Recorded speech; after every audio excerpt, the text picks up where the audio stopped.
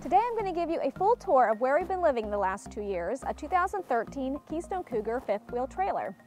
Now we are permanently located on our friend's property, so our setup might be a little bit different than other full-time RVers. Everything we own is right here, with the exception of our lawnmower and some tools, which are in one of the outbuildings of the property owner, and our cars are parked at this gravel pad just behind the camera. So we get our electricity and water directly from the main house, but we have a dedicated propane tank that is serviced from a local propane company. We do collect all our wastewater in the tanks that came with the trailer, and when they're ready to be emptied, we empty them into this wagon and then we haul it up to the property owner's septic tank. The biggest change that we've made is adding this roof structure, which of course protects us from the rain and the sun, but this partial wall also helps protect us from the wind. But my favorite part is the deck. So for the first year and a half or so, we had just used the stairs that came with the trailer, and for those of you that have used them before, you know they are so awkward. Trying to carry some heavy groceries while reaching up to get to the door handle is no fun, and both of us have slipped down them a couple times too. So having this level entryway into the front door is so nice. We also had these doors installed under the deck, and that provides a lot of storage for extra project supplies, gardening supplies, and other things that don't need to be protected from the weather. In our pass-through storage, we have our folding chairs, miscellaneous tubs with different project supplies. There's some sleeping bags back there and other stuff we just don't use that much. And now we're finally ready to go inside. I have a wall of cabinets when you first walk in, and I love that I have a coat closet. Since we live in a four-season area, we need a variety of winter coats, jackets, hats, and gloves, and that all fits in here pretty well.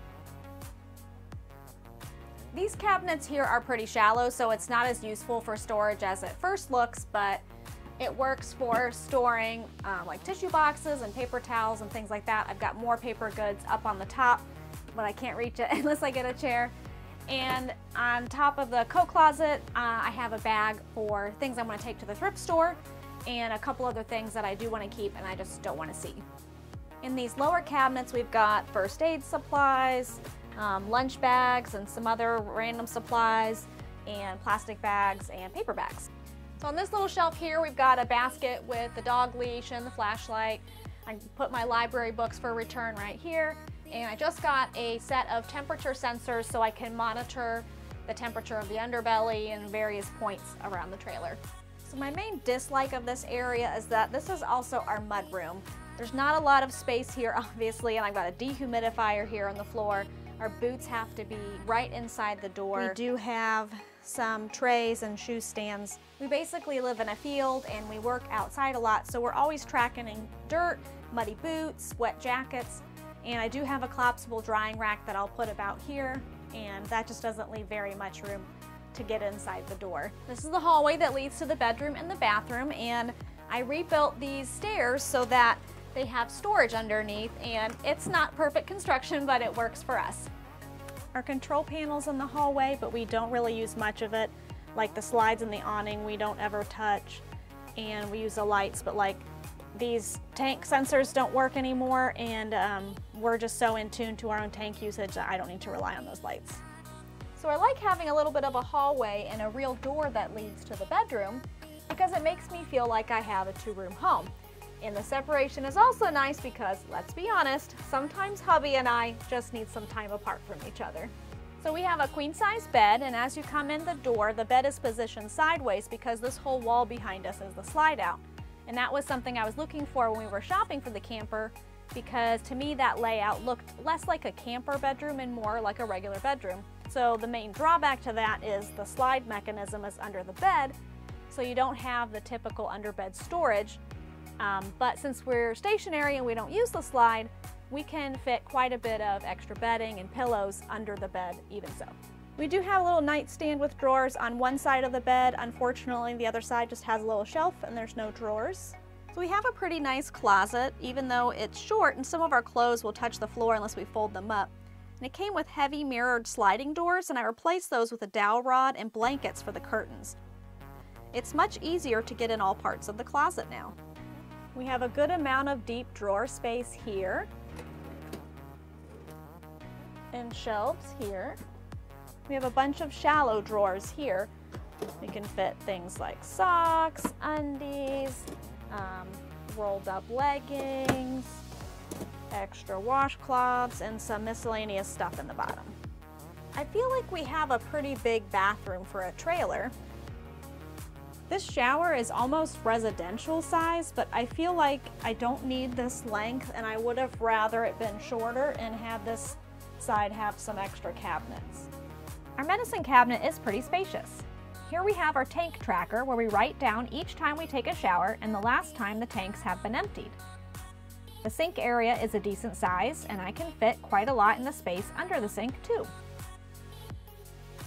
Something to point out is there are no locking doors, and my dog knows how to open the sliding door with his nose, so there's not really such a thing as total privacy around here. Heading back to the main area, you can see that we have opposing slide outs, which make this area feel very open and much larger than a lot of campers and tiny houses that I've seen. The high ceiling also allows for what I feel is necessary breathing space, which we don't have in the bedroom. I'll point out now that I replaced all the window treatments, which I think helps make it look more homey. I also put up peel and stick wallpaper in a bunch of places, and I really like how it turned out. This is where my husband sits and keeps a lot of his stuff. This is actually where the dining room table and chairs used to be. It's a very narrow space, and the slide out makes the floor uneven, but he doesn't seem to mind it. We have a printer here and his stuffed baskets. Baskets on the bottom shelf hold various stuff like extra ink, snacks, or things we're getting rid of. This is our sitting area. Right now it's extended to couch bed form, which allows all three of us to be able to stretch out and have plenty of room to relax during the day. And it is nice having an extra bed in case one of us isn't feeling well or is having trouble sleeping. With the couch extended, it is more cramped, but the trade-off is worth it to us, and I still have room here for my card table to do a larger puzzle or game. In these cabinets above the couch, I have various things like a few books, my handheld video games, and my photography camera. This far cabinet I call my nature center. So out this window I can see a lot of wildlife like coyote, deer, even bald eagles. And so I've got my binoculars that I can grab really quick, of course my photography camera, and then I have a little thing of different like nature identification booklets and a couple of souvenirs that I found on hikes or something. And over here next to the couch I have tucked away my card table, a full-size folding chair, a wooden tray, and a couple of other flat things. Here we are at my favorite place, Mega Desk. We used to have two really comfy armchairs and an end table here, but I only miss those armchairs a little bit because I love Mega Desk so much. This is where I used to work when I worked from home, and of course now I plan and edit my videos here. Sometimes we hook up a video game system to this monitor, or we can watch DVDs on my computer. When I tuck away my keyboard like this, I have room to do smaller puzzles. I can eat here, I can color here. Mega Desk is awesome!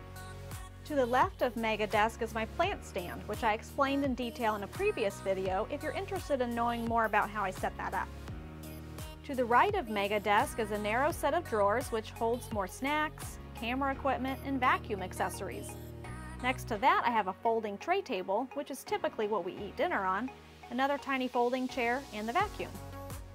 In the cabinets above Mega Desk, we have stationery and paperwork, my scrapbooks and photo albums, and a bunch of board and card games. Here's our entertainment area. It's got cubbies here to put books or knickknacks, and behind the TV is a lot of extra space.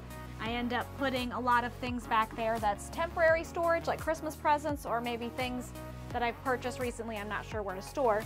And above here is where we keep all of our DVDs and CDs and some extra books and stuff. And what's nice is behind there it's deep enough that I can put empty boxes or other things I do want to keep, but I don't need to get to very often. On the lower left cabinet I keep all of my hobbies like jigsaw puzzles and coloring books, some of my garden stuff. And on the right I have extra pantry supplies, and like dog food and stuff goes down here. And I love the fireplace. We use it probably at least 6 months out of the year. But what's irritating is I have taken this out to clean it, and it's probably only like 6 inches deep. All this area behind here is finished space. So if you have a fireplace and you're in a warmer area and you don't need it, try taking it out, because that would be a lot of extra storage ready to go. And lastly, this is our kitchen area. It's a pretty good sized area for an RV or tiny home, and I actually have the same amount of drawer space that I did in my old 2,000 square foot house. The kitchen island has a double sink, and I don't store anything up here because this side is for dirty dishes, and this is where I put the dishes when I'm drying them, and I do occasionally use this side for food prep. Below the sink on the left is trash and recycling. In the middle are cleaning supplies. And on the right are office supplies, batteries, and a catch-all drawer. On the end here we have an old microwave stand that holds our Berkey water filter, a little coffee pot, coffee supplies, and more dog food stuff. This is our main pantry. And at first it seems like you can fit quite a lot in here until you try to fit a big old cereal box or a bag of chips. And that's when you remember you live in a tiny home. The bottom pantry has one more drawer for food, and this cubby here is open, and it's actually big enough for me to fit a medium-sized crock pot. In the lower cabinets, I put all my pots, pans, and containers. This is my main counter for preparing food, and I try to keep my kitchen gadgets to a minimum. I do have a massive 4-slot toaster, and before you make fun of me, please know that it was a wedding present. It's almost 20 years old, and I am not replacing it with a smaller one until it dies. And above here we have our plates and spices and cups, and we are lucky enough to have our microwave, and then we have a 3-burner propane range and oven. And I always like to point out, this bottom area of the oven is not wasted space, it is a broiler, so please use all of your oven.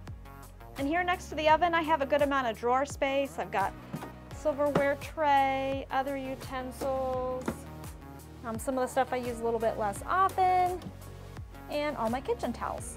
So our RV fridge died a little bit ago, and we decided to replace it with a mini residential one.